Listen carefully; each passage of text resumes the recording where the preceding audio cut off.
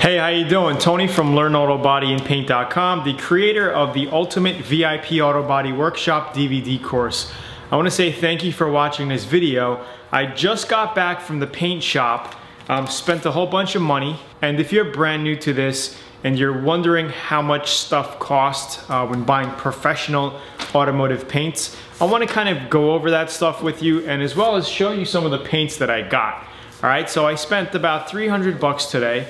I got a whole bunch of stuff and I want to show you and share with you the average shopping experience when buying things at a local paint supply house. I'm going to go over a couple of paint brands right now and how much I spent on each.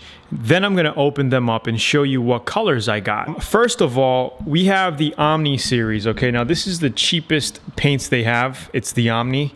Okay, and if you're in the States, you can probably get this stuff. Then they have the Omni Plus. You're supposed to be getting a better coverage with this stuff. You spend a little bit more, about $10 to $15 more per pint.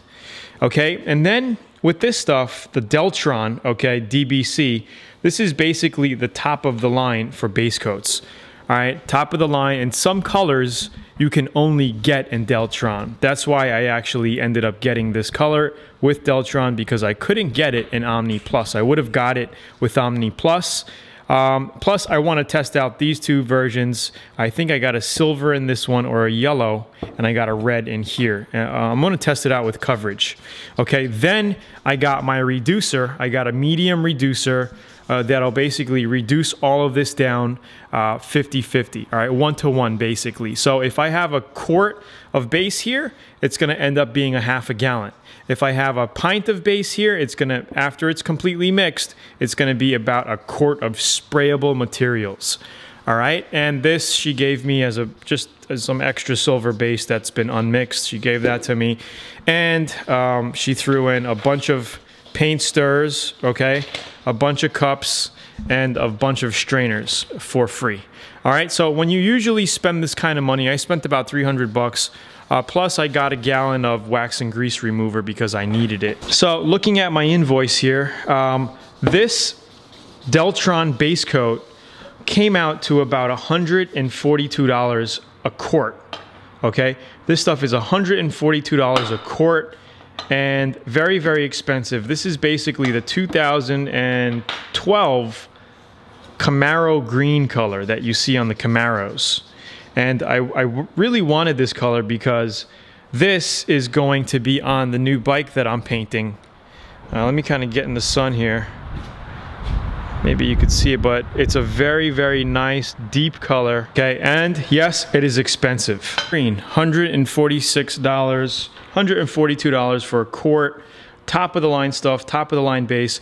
Now, let me explain to you guys, this is professional automotive paint, no matter if it's the expensive stuff or the cheap stuff. This is not like Krylon or Rust-Oleum or any of the other cheap spray paints that you see out there. This is professional automotive paints, and you could basically paint anything you want, any kind of plastics, metals, as long as they're prepped correctly with the correct kind of primers. And don't worry, because I break everything down for you step by step within the VIP course if you decide to learn more about it. What we have here is the Omni Plus, all right, and this is a silver base that I got, all right, and I bought all these colors you know, not to match up on a car that I'm doing. I'm basically working on a project. So I thought that this silver and green would kind of look cool together. I think I paid $28 for this pint, which is basically going to make a quart of sprayable. All right, and this is plenty to paint a complete motorcycle. All right, another 26 bucks for each of these. And let's see what we got here. We got the yellow. I got a nice sunburst yellow. Okay, and this, and here I got a nice, I think it was called Adrenaline Red. The sunburst yellow has a little bit of flake in it, microsequence pearl. Okay, very little. You could probably get to see the pearl in the sun, but you won't see much of it here. I'm wasting paint by putting it on the stick, but I'm doing this to show you. So that was the purpose of this video, to basically talk about paints, how much they are.